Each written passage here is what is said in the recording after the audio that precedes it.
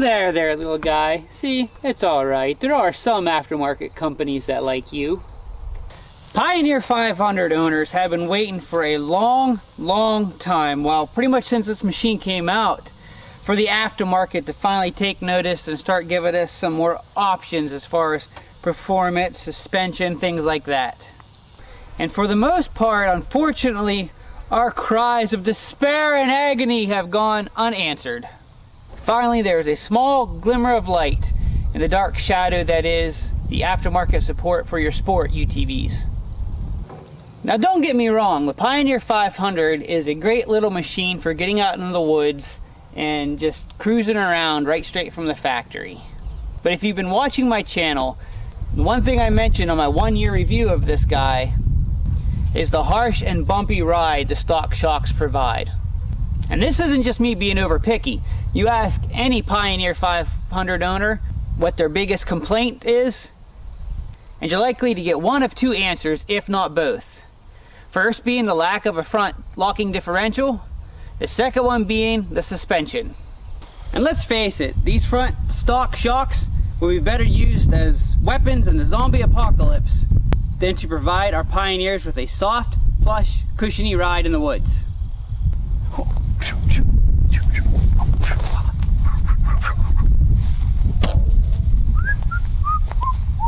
So as soon as I discovered that Walker Evans Racing had come out with a bolt-in remote reservoir shock for this little guy, well, even if the zombie apocalypse would have happened, it would not have kept me from ordering a set of these for my Pioneer 500.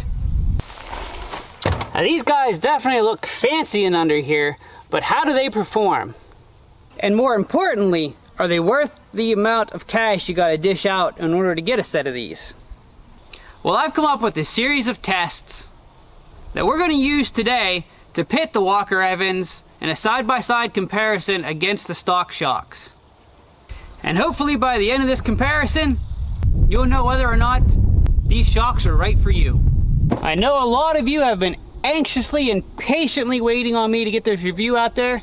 So without further ado, gentlemen, start your testing!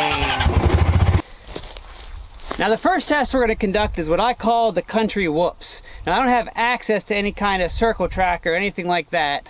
So we're going to use the hayfield behind me as a simulated whoop section. And this is more likely what you're to find or run onto out there in the woods or in your actual riding anyway. We're going to do the stock shocks at both 10 miles an hour and 20 miles an hour. And then we're going to compare that to the Walker Evans.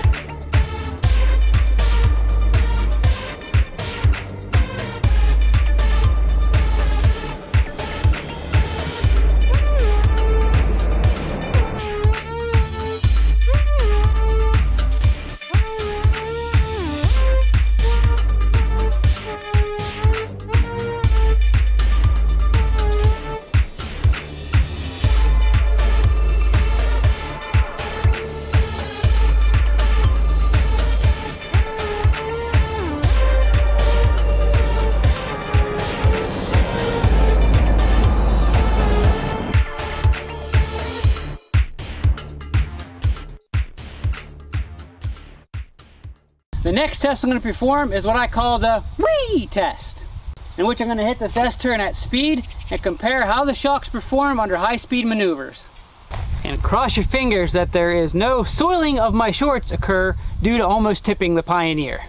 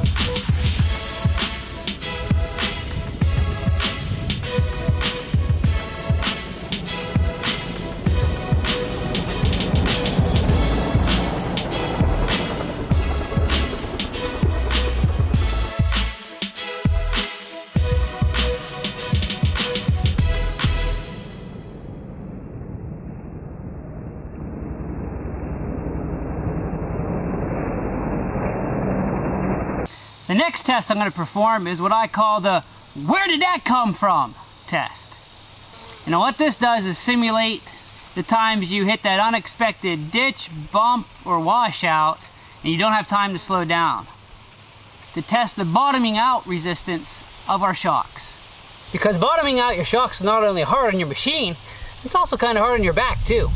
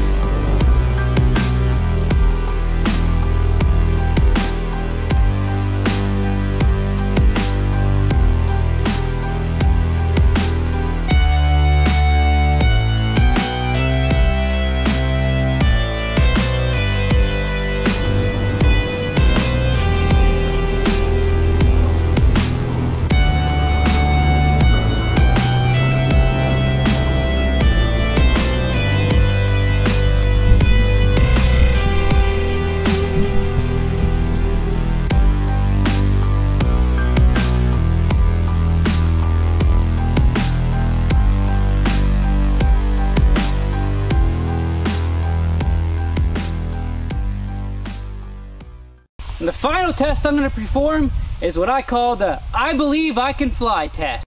I believe I can fly. I apologize for that. I don't know what came over me. It won't happen again.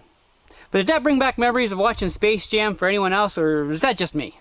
Where I'm going to launch the little Pioneer off the bank you see behind me, and we'll see how the shocks hold up against the jump. Now I know a lot of you probably have no intention of jumping your Pioneer, so why even conduct this test? Well, it's fun. And come on, you can't tell me there hasn't been at least one time when you've been out riding with your Razors and your Can-Am, seeing them hit the jumps and think, I wonder.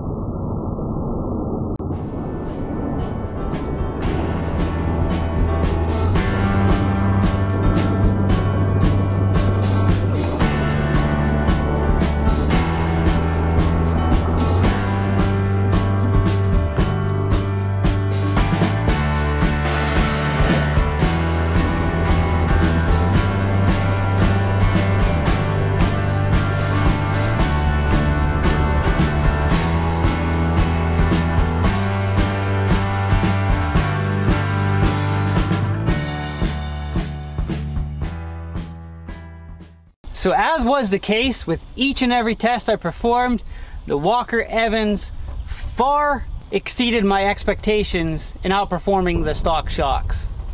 Now, I didn't bore you guys with a bunch of trail riding because you really can't see much when you're kind of going slow through the woods, but trust me when I say these really shine in the woods.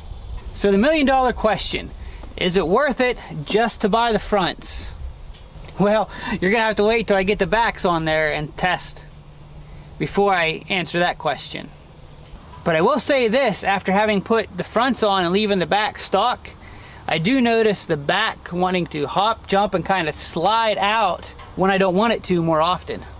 So once I get the backs on, I'm gonna perform the tests again, see what kind of difference there is between having all four replaced between just the front, and then we'll be able to determine whether or not we can get by with just getting the fronts, or is it worth it to go ahead and get all four.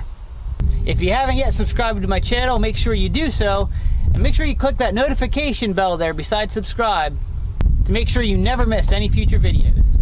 And if this video has persuaded you one way or another, or has helped you determine whether or not you're going to invest in Walker Evans shocks for your machine, make sure to click that like button and comment below. So I look forward to getting these rear guys on and getting back to my testing. I hope you stick around and tune in for that as well. So until then, remember, keep on riding.